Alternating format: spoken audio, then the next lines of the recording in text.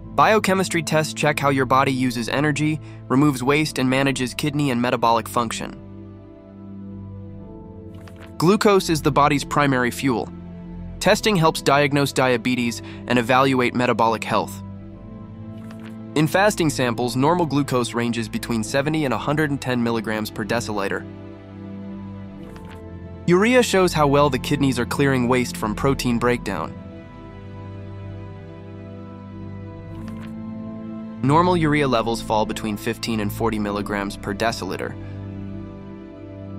Creatinine is a highly specific marker of kidney function and filtration efficiency. Creatinine is freely filtered from the blood into Bowman's capsule with almost no reabsorption. This makes it an accurate marker of kidney filtration efficiency.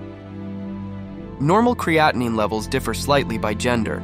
This helps clinicians interpret kidney performance accurately.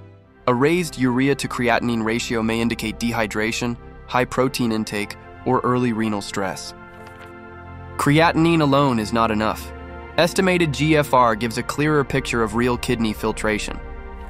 These three simple tests reveal metabolic health, kidney function, and early disease signs. Subscribe for more high-end medical animations and check our app for upcoming AI-powered paramedic courses.